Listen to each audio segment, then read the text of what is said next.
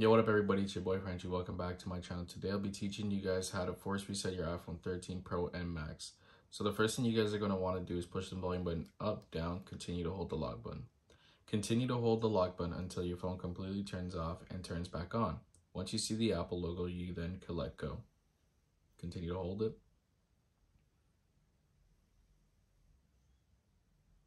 Alright, there you guys go. You can now let go. If this video does help you guys out, make sure you subscribe to the channel. We have a goal of reaching 100,000 subscribers by the end of the year. And if we hit 100,000 subscribers by the end of the year, we have a huge giveaway going on. And there you guys go. Your phone has been force reset.